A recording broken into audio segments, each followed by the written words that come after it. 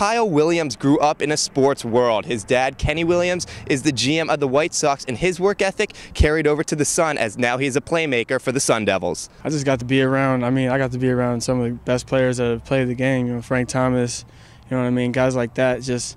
I just got to be in that atmosphere and see players work and the way they work and the way they go about handling their business. And once you see that as a kid, you're kind of like a sponge and you soak it up. Must have been exciting when they won the World Series. Oh my God, I was just so proud just to see my dad be able to accept that as one of his trophies. You know what I mean? As one of the accolades that he's accomplished, and he's accomplished so much. I'm just proud. Next year, I can improve on a lot of things.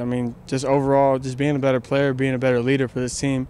We've had good leadership, but I think there's a couple guys that got to step up next year in order for us to take the strides we need to become better. So I'm looking at being one of those guys and just being a better leader for my team.